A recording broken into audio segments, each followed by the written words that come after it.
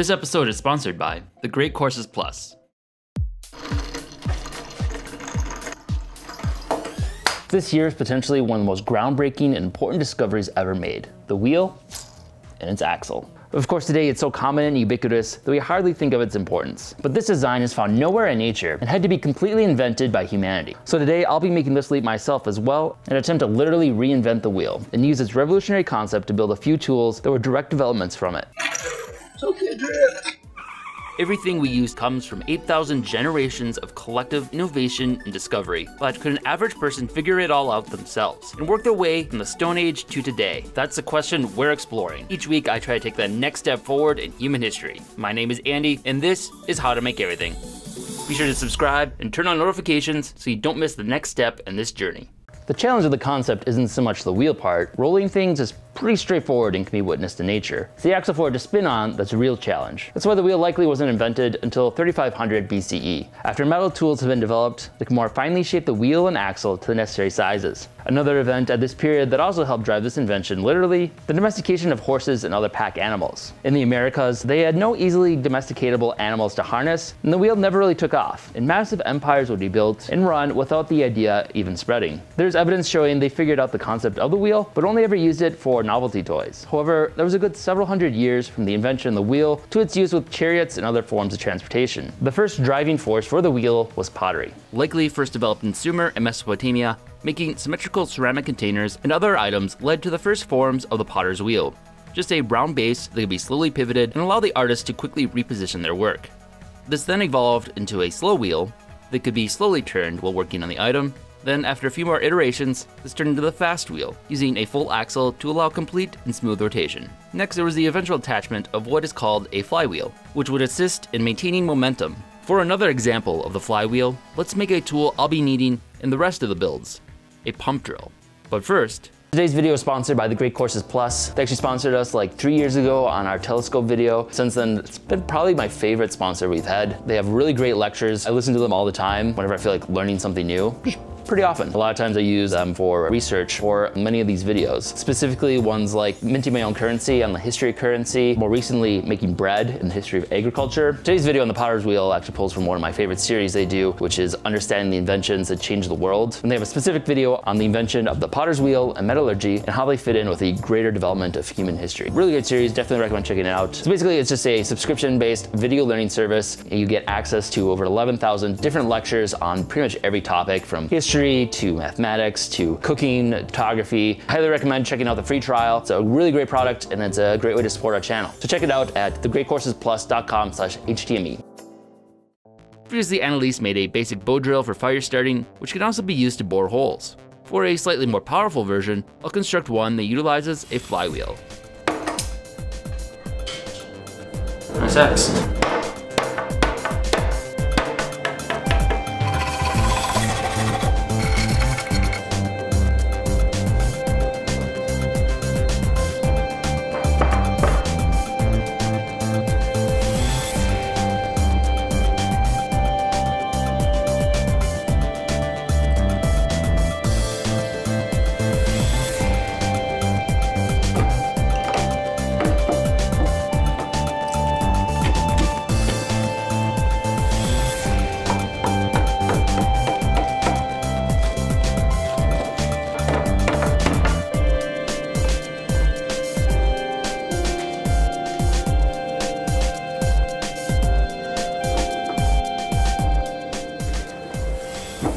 So with the addition of one of the utilizations of the wheel, called a flywheel, which by adding the ceramic disc and attaching it to the spindle, it acts as extra weight that'll capture rotational inertia, allowing it to continue spinning. That allows it to wrap back up the other direction, and then you can kind of cycle back and forth. So that should make this a little bit more efficient than the bow drill, a little bit faster to use. And the flywheel was previously used actually with the drop spindle that Annalise made before to help her with the twine. This will make it a lot easier to drill holes. So the concept of flywheel is something that'll be useful for a lot of other things, including the potter's wheel that I'll be making next. Now with a push drill, I can add it to my assortment of other Bronze Age tools I've previously cast and made before. The assortment of axes, chisels, now serrated dagger, and hammer. I also finally had some success at casting a full-size saw now.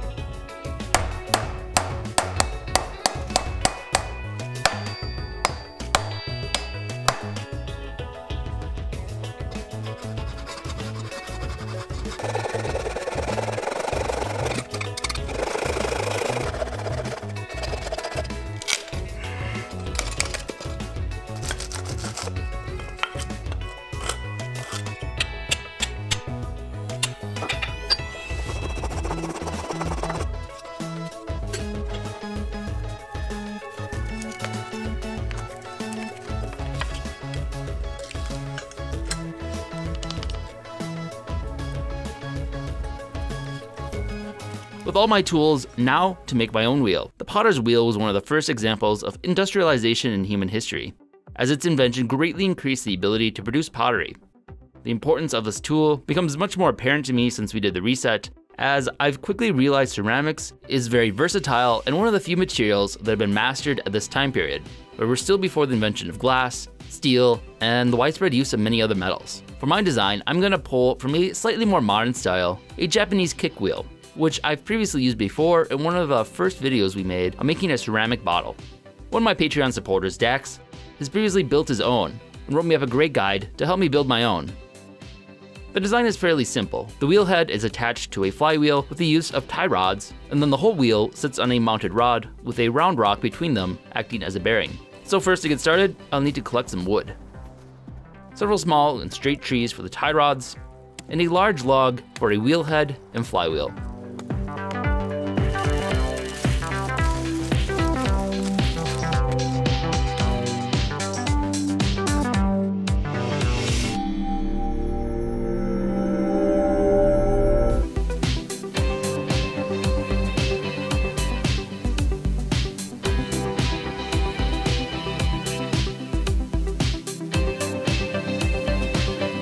My initial instinct was to use a slice from the log for the wheel head, as it'd already be a circle. However, Dax's directions pointed out that the rings are likely to break, and it'd be much better to use a cross-grained wood. So I'll need to hew my log into some flat boards. All right, so I kind of roughly went through and hewed this log on the two sides to get it somewhat flat. I wanted to do that mostly to reveal what was on the inside and see what I wanted to use. It's got a fair amount of rot to it, actually. That's kind of a risky take when you just grab a dead tree from the woods, which has made it a little bit easier to do the hewing. It seems to be concentrated mostly around here. See, it's actually got some nice spalting patterns, which woodworkers actually seek out. But I think it's still salvageable. Some parts are softer than others. This area seems to be where most of the rot is, where this knot is, which I also want to avoid just because it's really hard to cut. So as widest right here, so I'm gonna use that for the top of the wheel, and then I'm gonna use these two pieces here, cut into two, put them side by side to make a wheel on the bottom. And yeah.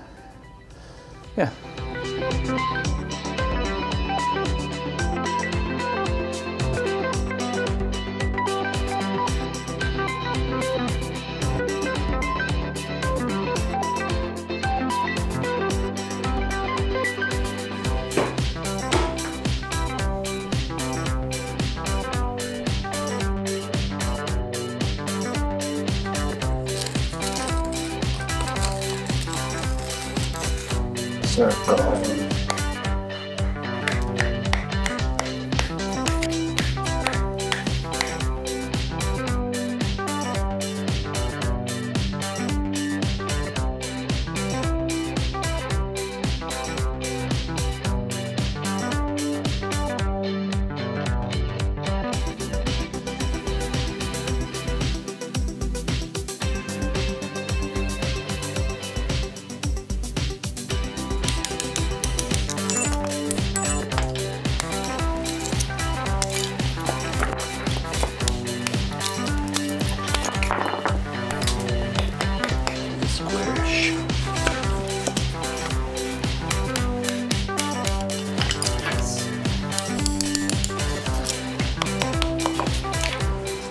Boom, one piece. Perfect fit. Not too bad, actually. Even better.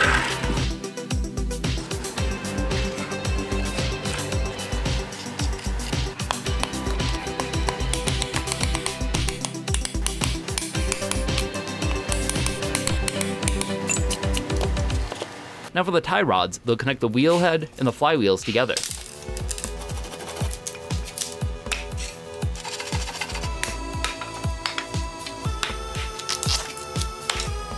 There, 4 pegs. Right there, and right there.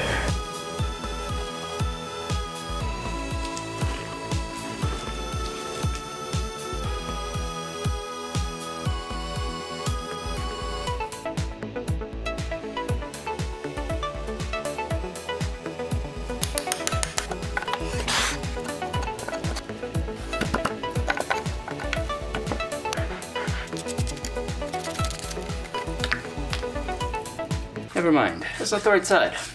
That way.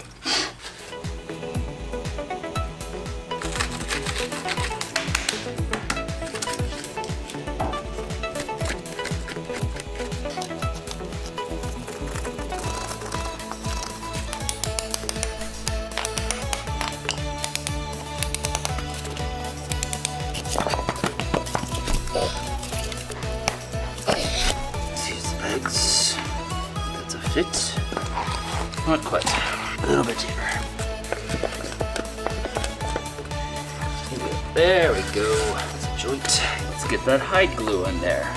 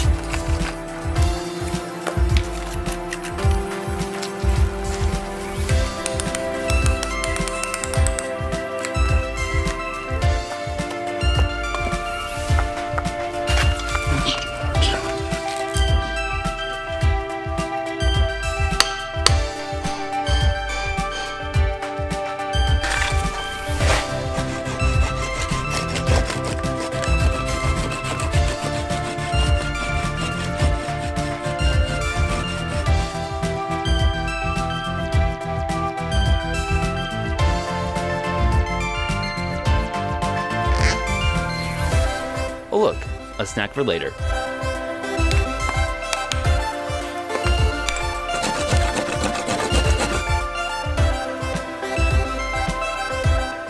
But then the glue holding my boards together broke. So I'll have to re-glue that again later, but for now, this might actually make cutting the inner hole a little bit easier.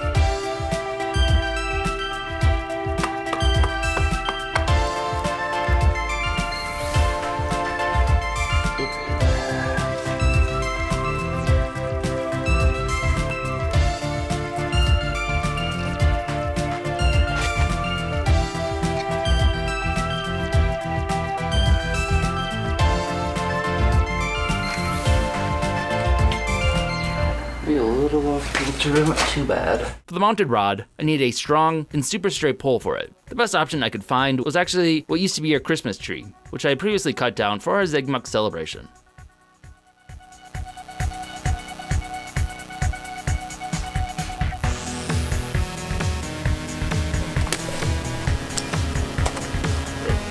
Slipped out. Use leather. Alright.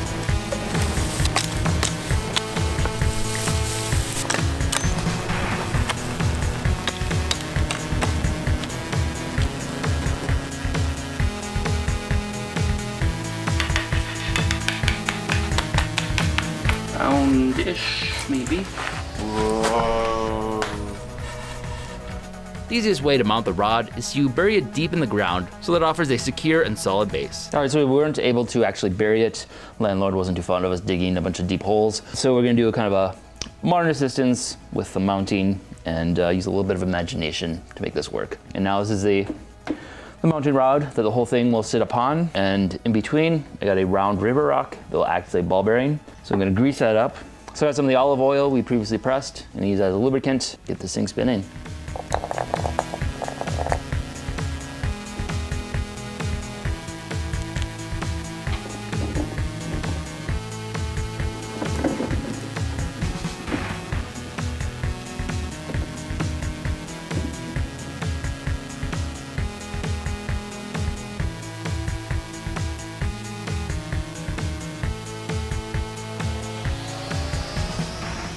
There's a little bit of wobble because the hole in the flywheel is a little too big. So I'm gonna try wrapping that area of the post with some twine to thicken it up so it bounces around less.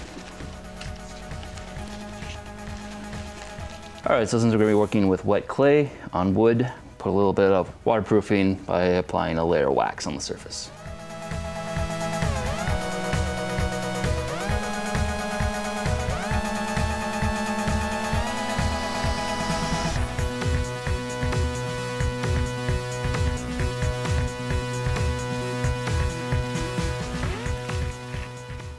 Rope is usually wrapped around the tie rods, so there's no risk of your foot accidentally getting caught in the spinning wheel.